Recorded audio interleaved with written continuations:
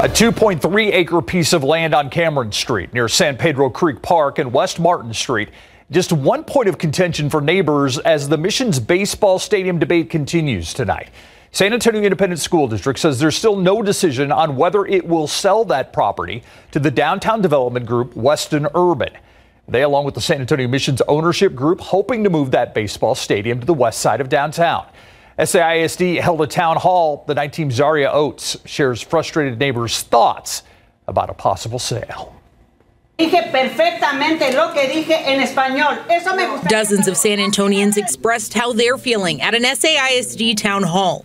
The meeting was supposed to address concerns about Weston Urban's goals to purchase the district-owned property on Camaron Street for the Mission's baseball stadium to move downtown. But neighbors quickly shifted focus to the potential displacement some would face with this move. That's because Weston Urban would have to purchase several pieces of land to put the stadium downtown. Weston Urban owns the majority of downtown property already. We deserve to be a part of a district that's going to stand up for them and their family against developers and wealthy individuals. Have some compassion and think of the people that they're displacing. A lot of the people they're displacing are the most vulnerable in society. A handful of neighbors do support the stadium moving downtown.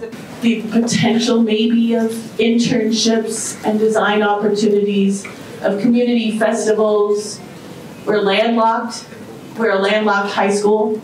And so the potential of somewhere to run that's safe for our cross-country team that's doing really well. Myself and my neighbors, we do support the stadium. We don't need any more social-based nonprofits that just come in, take from our community, and then leave. But several people are worried about the homes that are near where the stadium could end up. It's going to create traffic issues. It's going to affect our taxes, our property taxes.